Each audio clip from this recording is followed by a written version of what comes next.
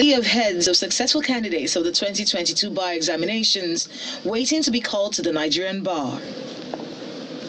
Over 4,500 of them successfully completed the September 2022 bar final examinations, and 1,400 of them are participating in this ceremony. They are accompanied to the ceremony by their families and friends. Members of the body of benchers, led by its chairman, Mr. Olanipekun, file into the hall. Those in attendance include the Chief Justice of Nigeria, Justice Olukayode Ariwola, past justices of the Supreme Court, judges of courts, and senior advocates of Nigeria.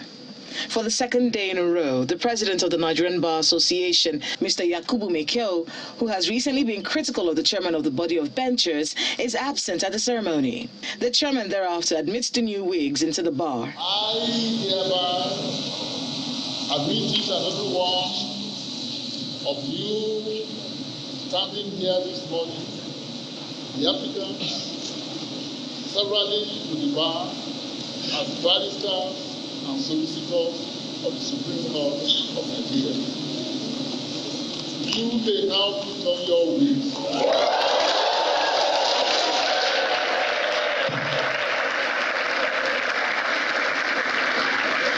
He charges the new lawyers to uphold the tenets of the profession. Convey these flagship words in your endeavors, undertakings, and relationship with others. Act nobly in and out of court. Behave honorably in all your dealings with your colleagues and clients, as well as with the bench. For those of you who will end up in the legal practice and those who will end up on the bench, do not engage in strife, blackmail, mudslinging, campaign of calumny, treachery, or any attempt to run or pull anyone down. Free from envy like a plague, for envy breeds hatred and unjustified contempt for others. Earlier, the Director General of the Nigerian Law School and Senior Advocate of Nigeria, Professor Isa Chiroma, discloses that the new lawyers successfully completed the vocational training as prescribed by the Legal Education Act of 1962 and emerged successful at the August-September 2022 bar final examination. Today, the Nigerian Law School has had to sustain its amiable growth and development for nearly 6 decades, to the admiration of many.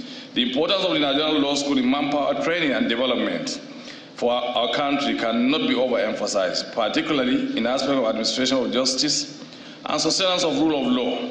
Prizes were given to the best students. It has just been like a very long process of learning in and outside the classroom. So learning from experience, every new stage, every new level came with different lessons and experiences which I embraced. Consistency, hard work, and discipline always pays off in the end.